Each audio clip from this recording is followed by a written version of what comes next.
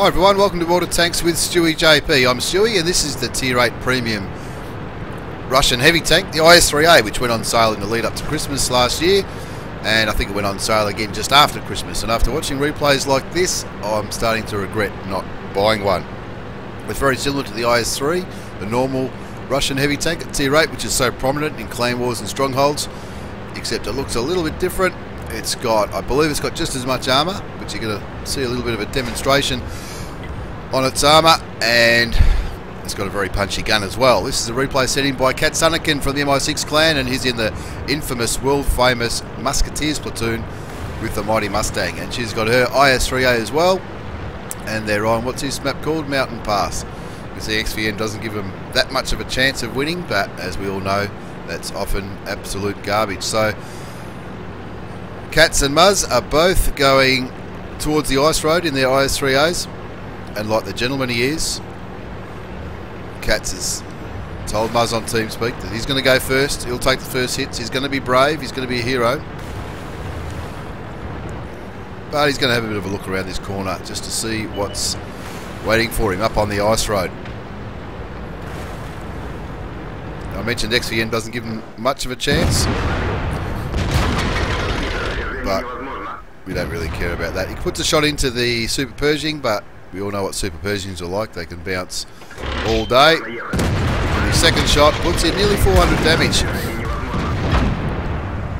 Really takes a big chunk out of that Super Pershing's health. Unfortunately, Muzz is getting absolutely caned back there. Looks like she's tracked. She's starting to take some damage.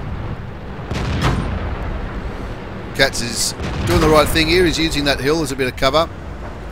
There's a lot of enemy tanks there. There's a 112, a Tiger, T-3485 at Tier 6, the OI, which can be very dangerous even at Tier 8.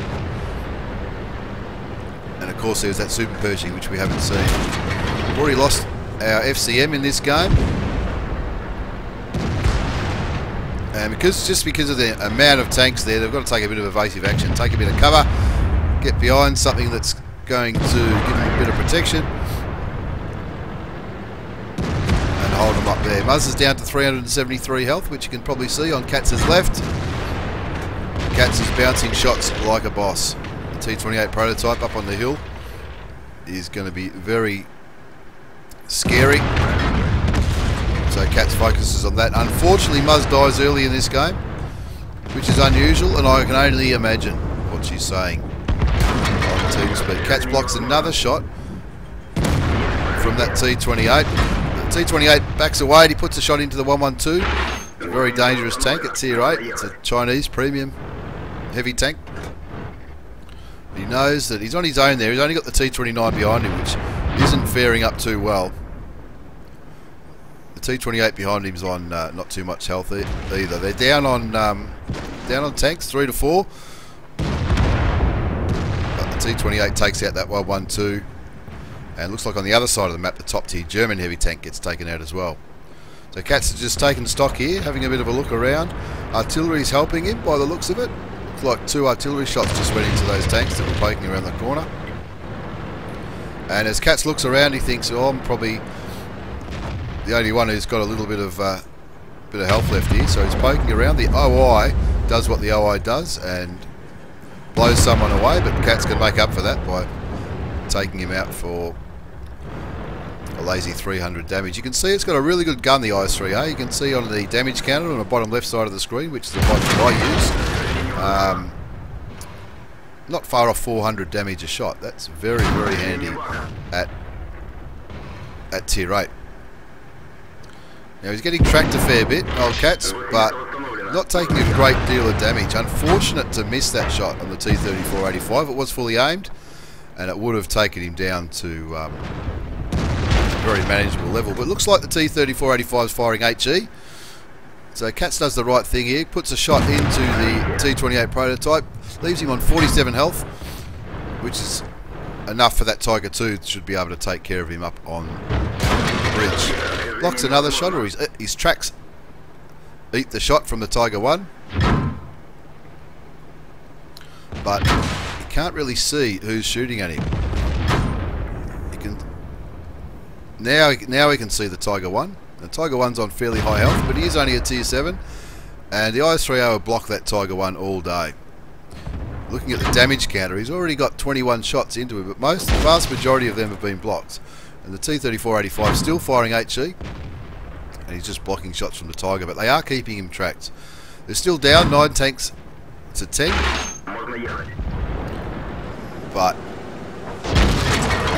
Cats has said, stuff this, it's time to start owning this game like a boss. Puts another 458 damage into that Tiger 1, which is a pretty high roll, and you can see he's done over 2,300 damage already this early on. He's used a fair bit of his ammunition though. You can see he's only got 8 premium shells left, plus he's got 8 high explosive shells left. He's not really worried too much about the VK coming up behind him, because the IS3A can block shots from both sides. And that VK is firing heat into him, and it looks like his tracks are reading most of that up. He gets rid of that T-3485, looks like he blows his head off. Ammo racks him. His team are capping, and it looks like not many of the enemy tanks are anywhere near the cap. Now, Cats is down to about 209 health here, but look at the damage counter. He's done 3,500 damage. He kills the Tiger, which is his 3rd kill, and now we can pay attention to this little VK who's just being annoying. He's blocking these shots, no worries.